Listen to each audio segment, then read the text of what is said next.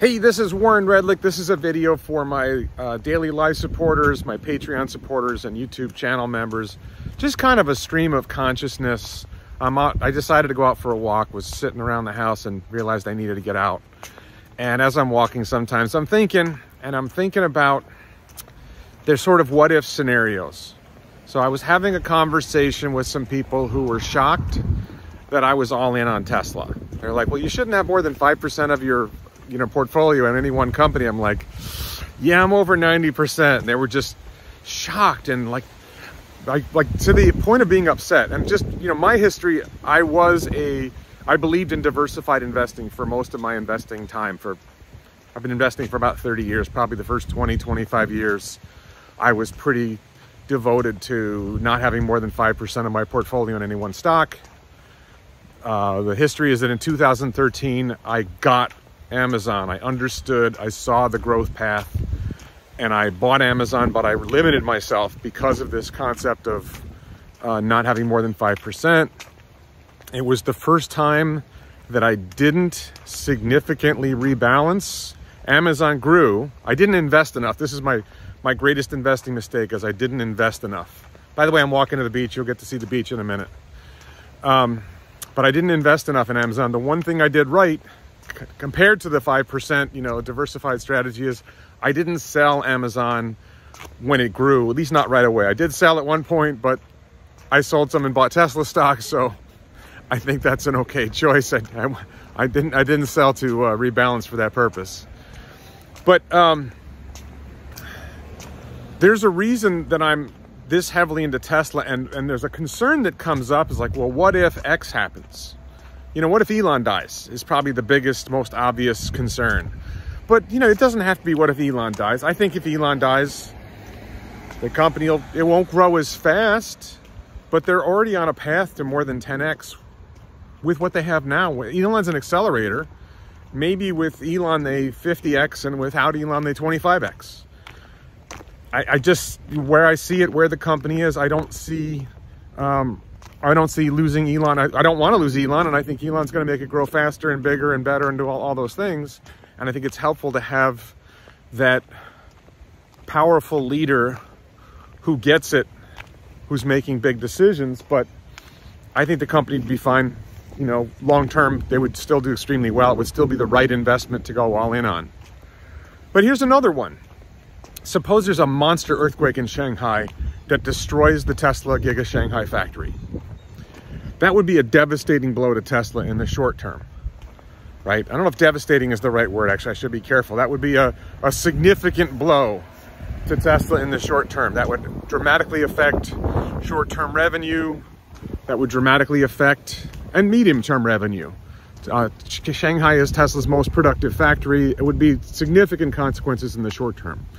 Long term, I don't think that would have a significant effect on Tesla. 10 years out, Tesla's currently building and finished. They built out Giga Texas and Giga Berlin. They're expanding. Those factories will be probably as productive as Shanghai, if not more so.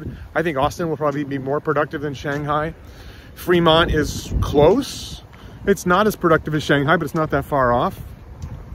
Tesla will build new factories. By 2030, Giga Shanghai would be less than 10% of Tesla's overall revenue. Maybe 5% of Tesla's overall revenue. Tesla's strength is, it is a diversified company. There's so much going on at Tesla. You've got cars, you've got energy, you've got artificial intelligence, you've got this robo-taxi thing, which is related to artificial intelligence.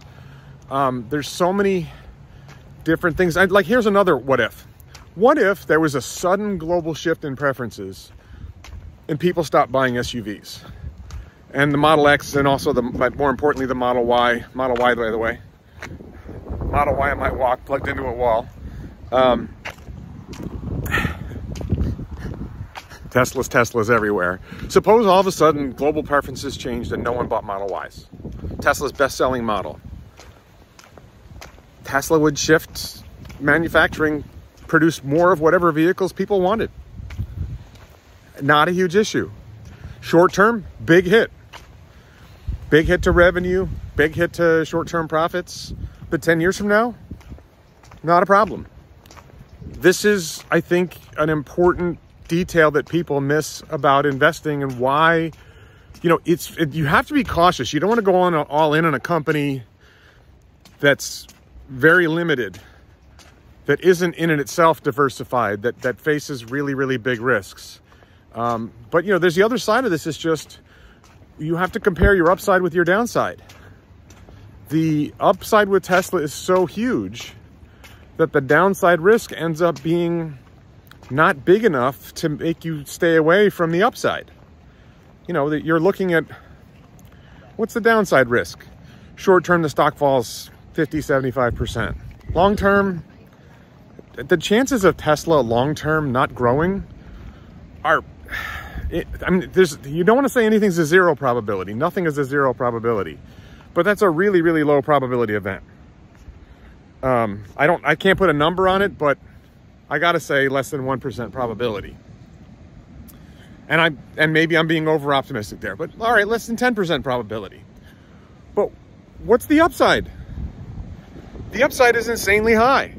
So when you balance, you know, let's say a 90% probability of 50x, or let's say a 90% probability of 10x, 80% probability of 10x, and a 10% probability of 20x or more, versus a 10% probability of falling more than 50%, the expected value of is so high that you have to go all, that I have to go all in. This is not financial advice, of course. You got to make your own investment decisions. I'm really just persuading myself. By the way, we're out here on the beach. I gotta look at the bikinis now. I'll save them from you, but I'll watch the girls in the bikinis running by. Beach. Sorry, I'm not zooming in for you guys.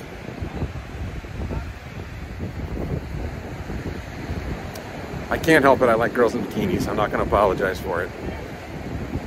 So anyway, I think, oh, and they stopped. I don't know what's going on here. It's a run. Anyway, that's just my thoughts. I hope you guys are having a great day. I'll be doing Sunday Live. Probably post this after Sunday Live. I might post this on Monday. Thank you for your support.